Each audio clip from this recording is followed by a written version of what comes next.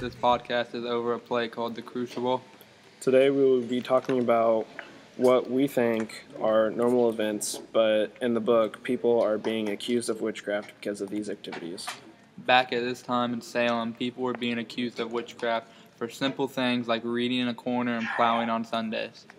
And for other common activities, we will be going into depth today to see whether these events should or should not be used against these people as evidence of witchcraft.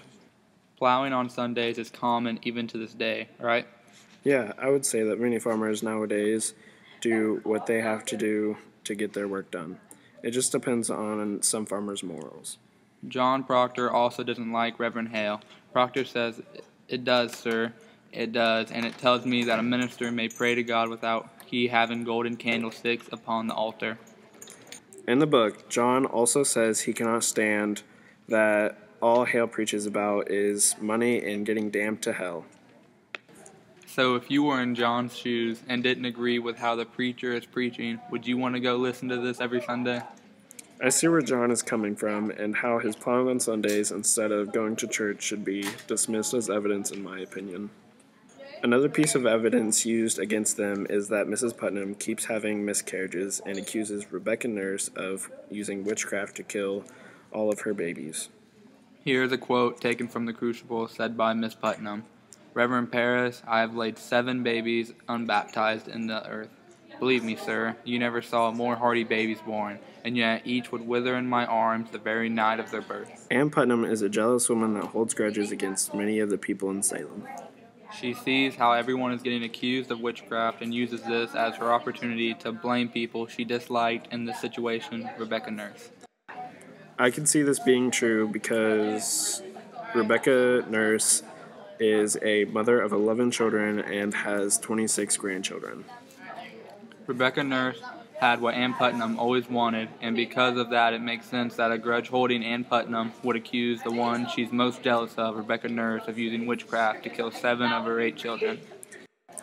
So with the information we have about Rebecca Nurse and Ann Putnam, we can conclude that this piece of evidence should also be thrown out because we are to believe that the accusations Ann Putnam made are false.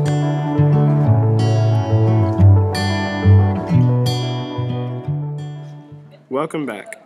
So right now, we are halfway through the podcast and are 2 for 2 on discrediting the so-called evidence of witchcraft in Salem. Have you ever done something you knew you weren't supposed to do and blamed someone else the first chance you got? Yeah, as a kid I would do this all the time. In this time period in Salem, there was a lazy farmer who was named Walcott who would never feed his pigs, and then when he caught wind of witchcraft, he jumped on his chance to blame Martha Corey for the death of his pigs. Walcott hears Giles Corey say that his wife, Martha Corey, was reading strange books and that he couldn't pray while she read them, and he took that opportunity to accuse her of witchcraft in revenge for all of the pigs he buys from her dying. That sounds like a spiteful thing to do, but I guess it would be a good way to cover up your own mistakes.